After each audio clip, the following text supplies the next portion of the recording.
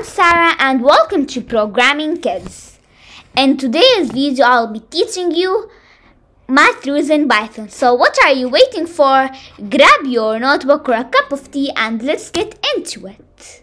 So first we will be talking about the simple operator. So in math, simple, and in Python operator, we use the same addition sign or plus sign. And also in subtraction, we use the same minus sign or subtraction sign. But in multiplication in math simple, we use the multiplication sign, but in Python operator, we use the star sign, which is called the asterisk. And division in math simple, we use the addition sign, but in Python operator, we use the backslash sign.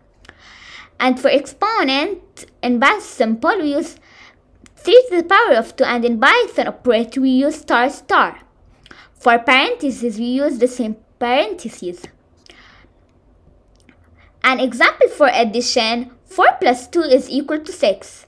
An example for subtraction, 4 minus 2 is equal to 2. An example for multiplication, 4 multiplied by 2 is equal to 8.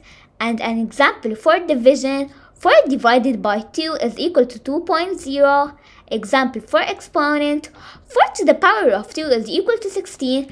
And an example for parentheses, 4 plus 2 parentheses multiplied by 3 is equal to 18. Order of operation. Multiplication and division comes before addition and subtraction. So I'm going to give you an example. What if we said 2 multiplied by 5 plus 5? We said that multiplication and division comes before addition and subtraction. So first we have to multiply and then we add. So what does 2 multiplied by 5 is equal to 10. And then 10 plus 5 is equal to 15. So the answer is 15. Order of operation continued.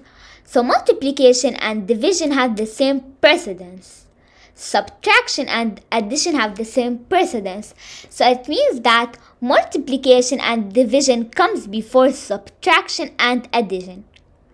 Python calculates from the left one by one to the right. So it means that Python calculates from the left one by one to the right.